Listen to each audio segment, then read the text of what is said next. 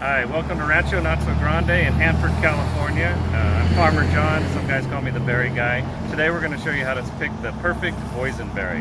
Now, boysenberries aren't technically a blackberry and they don't get black. They're a hybrid, which means a cross between two distinct species. And they get dark in color, and that's a good indicator of quality. As you can see here on some of our immature ones, they look more like a raspberry, and those are definitely not sweet at all. As we start building in some color, then you'll see that we're getting to that point where they're almost black. These are the premium berries.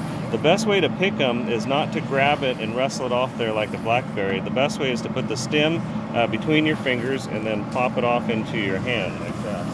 As an example, here's another good one right in here. Let's see, I got one better right here. Kind of hard to see, but I'll show you that technique again. Pop it off into your hand. And those are perfect boysenberries at Rancho Notso Grande in Hanford. See you on the farm.